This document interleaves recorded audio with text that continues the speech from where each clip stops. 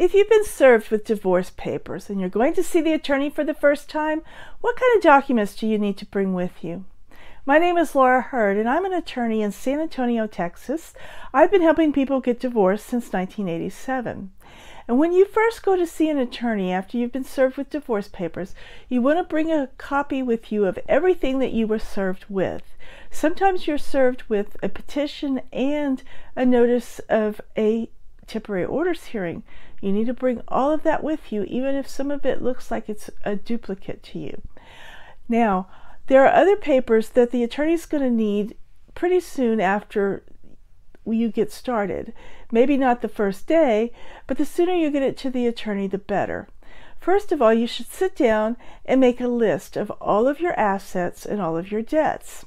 As far as debts, you need to know all of the bank accounts, the last 3 digits of the bank account number, and approximately how much money is in that account.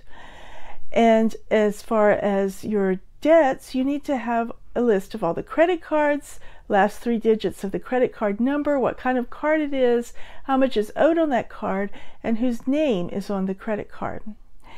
List any other loans that you have, your mortgage, how much is owed on your house, your car loans, how much is owed on those, and so forth.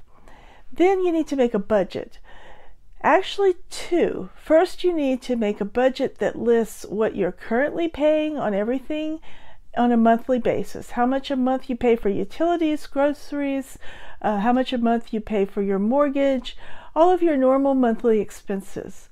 Then you need to mark on there which things you think your spouse should continue to pay while the divorce is pending, and which things you would continue to pay while the divorce is pending. And then make a separate budget and include things that are not expenses right now, but are going to be expenses in the very near future, such as if you're going to move out and get an apartment, you got to pay rent on the apartment. Maybe you have utilities for that apartment that are separate for the utilities of the house. And so make a personal budget of what your monthly expenses are going to be, separate and apart from your spouse's monthly expenses. Bring your budgets, your list of debts, your list of assets, and also if you have children, the attorney is going to need to know the names, dates of birth, where they were born, and the last 3 digits of the children's social security numbers.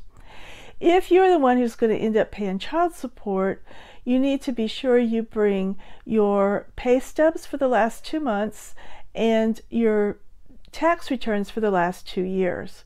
Even if you're just going to be the one who's receiving child support, bring those things as much as you can get. Now, if you can't get all of it, the attorney can help you get it. If you own real estate, it's a good idea to bring a copy of the deed, especially if you have real estate in more than one county. As many of those deeds as you can get together, it's going to save you money in the long run. The attorney can go get those deeds for you if you don't have them or can't get them, but the attorney is going to charge you for getting those things. If the attorney has to ask you multiple times to bring things in, they're going to charge you every time they have to ask you.